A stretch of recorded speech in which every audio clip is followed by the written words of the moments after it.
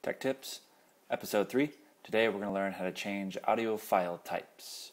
So the first thing we're going to do is we're going to change this MP4 into an MP3 file. So go right up to the Start menu, click on iTunes,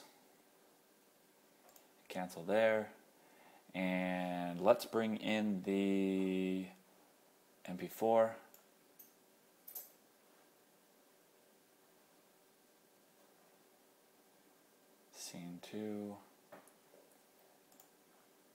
Scene 2, and you can just select date added and have it sort by that, and then your scene 2 will be at the top. Now from here, if you right click, there will be create Apple lossless version. Now we need to change this so that we can make it into an MP3. So how we change that option is you go up here to edit, go to preferences, and come right down here to import settings. Make sure you're on the generals tab.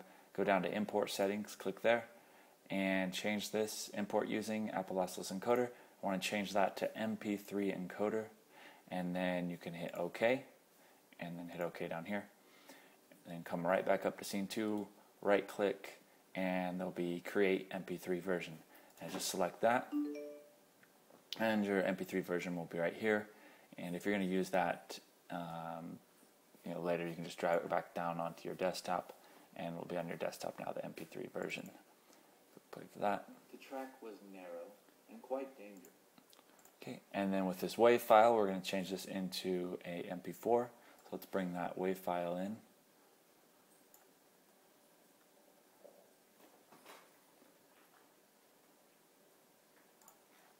Okay, there's the prologue right there.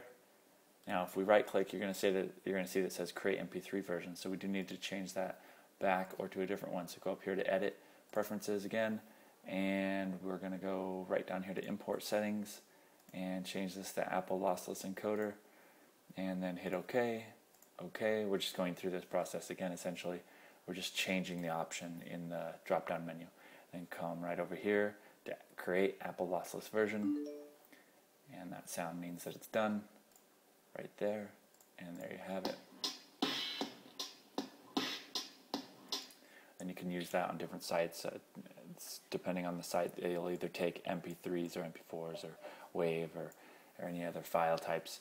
And that's just a good way to change them quickly and easily without having to download any other software. Just use it right within iTunes. Okay, if you have any other questions, leave them in the comments. If you have any suggestions for the show, leave those as well. And we will see you next time.